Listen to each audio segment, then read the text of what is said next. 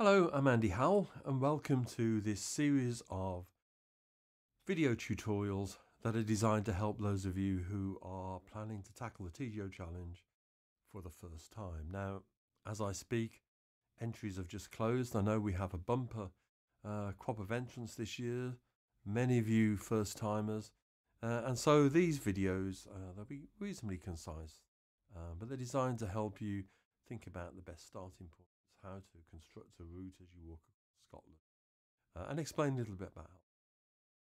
We'll also be looking a little bit at how we can plan to support navigation when we're walking.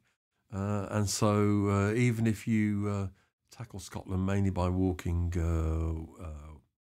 old ancient trails, there will be some periods when you're crossing open land. And so we'll have a look at how we can best prepare for that. Now, the TGO Challenge is a fantastic event. I suppose if I was being cheesy about the introduction, I would have done this out on a hill, but this is where I plan my crossings. And I've got a series of things with me to help me. I've got a series of maps. There's still a place for good old paper map in the digital age. The great thing about maps, of course, is when you're planning, you can open them up and you've got a really big portion of the landscape to work with, so you can see routes and alternatives in a way that you can't do even on a big digital screen like this. So I've got my maps. I've got some other guidebooks. This one is Chris Townsend's. It's like encyclopedic even, guide to Scotland, which is really helpful. And of course we've got the computer, so I've got my maps on there, and I've got access to the challenge notice board, and to an increasing database of trail journals that have been produced by people who've walked across Scotland. And you've got a range of journals that look at different starting points, different routes, and so on. So what I intend to do with this is to create a series of reasonably shortish entries. Most of them are going to be focused on the computer mapping on the computer screen.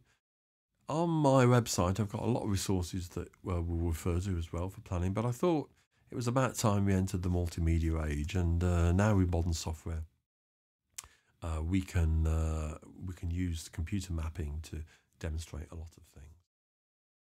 So if you are planning the challenge for the first time, this might be a good starting point. Now, if you're a very experienced hill walker in Scotland, a lot of this might be a bit basic, but I know a lot of people do the challenge when maybe the children have left home or maybe they early retire.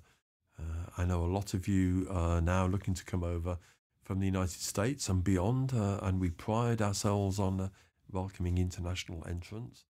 And I know that those of you, particularly from the USA, one of the attractions of the trail is off-trail walking. So it's that walking across featureless land. So we'll be looking at things we can do in preparation to help us navigate when we're on the ground as well. So a series of videos. They probably won't all go up at once, but I'll try and get them up pretty quickly. So follow the blog, follow the YouTube channel for notifications of new tutorials. I'm going to try and keep them to about 10 minutes or so, though we may go a little over at some points. If there's a subject I haven't covered that you think it would be useful to talk about, then please let me know. Drop me an email or put a comment in the YouTube video blog. And maybe also in a month or two's time, we might even have a look at a kind of live video Google Hangout thing, so people can come and put their questions in, and maybe I'll try and find a couple of other experienced challengers who can help you along your way as well. So it's probably about time we explored the potential of this new media. So the TGO Challenge is a great event. No matter what your experience, whether you're young and fit or whether you're just getting a bit of an old codger like me, but you love walking, you love the outdoors, the TGO Challenge is a great experience. The Scottish Highlands are a fantastic place. So let's see if we can help and settle down. And in the first video, I'm just simply going to have a little look at really how Scotland works. So stay with me.